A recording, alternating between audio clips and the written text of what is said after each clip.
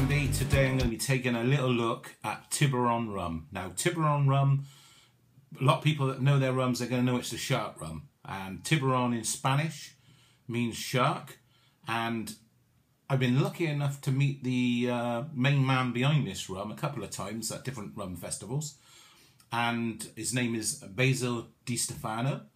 And I must admit, one thing I really like about Tiburon is that Basil gets out there himself with his family members more often than not, promoting his products, and he's there on the front line, and I like that.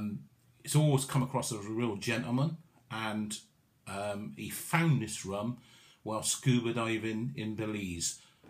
Knew he was onto a great product, and he couldn't get it back in Chicago where he was from, so he ended up getting into the rum business, and he's now the head honcho at Tiburon Rum, and like I said, gets out there on the front line promoting the products, which is always a great thing. Tiburon is produced from molasses at the Traveller's Distillery near the Caribbean coast of Belize, and Tiburon is column distilled, and it's a blend of rums with different ages and character, which then get recast in ex-Kentucky bourbon casks for a second maturation.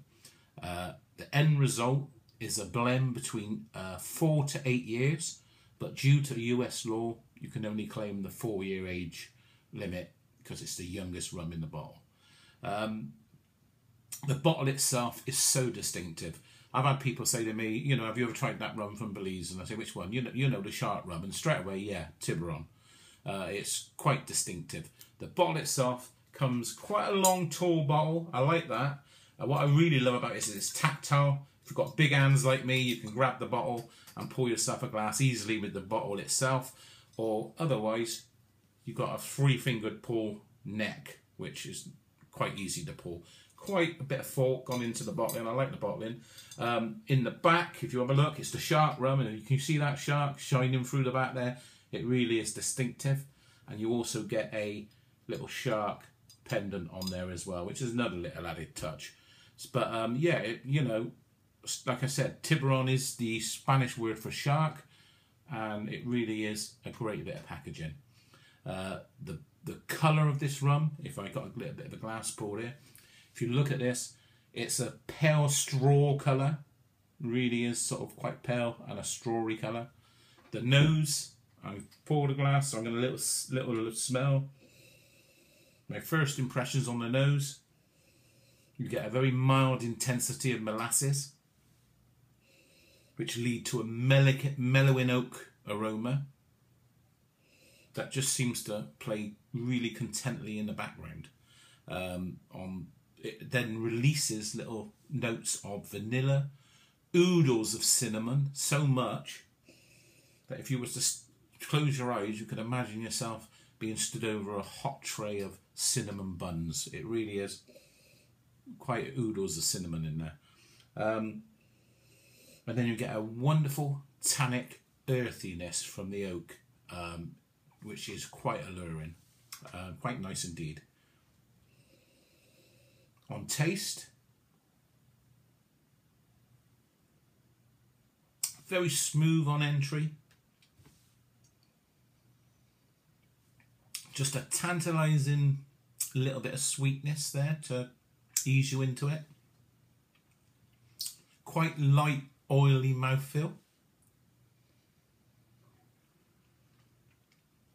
which steadily builds with tannic oak. It really does. Mellowing tannic oak. It's quite enjoyable. You then, when you swirl it around, have another sip, and it releases vanilla. Obviously, oodles of cinnamon on the nose. You get a nice bit of cinnamon on the palate as well. Caramel in there as well, and light orange preserve.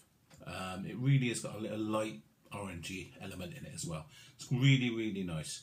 The finish on this rum,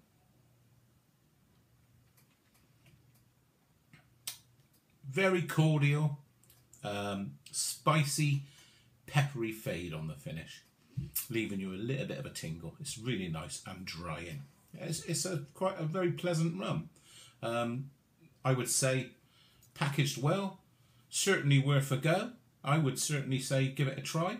My name is Andy. This has been my little look at Tiburon Rum, the shark rum. And until next time, enjoy.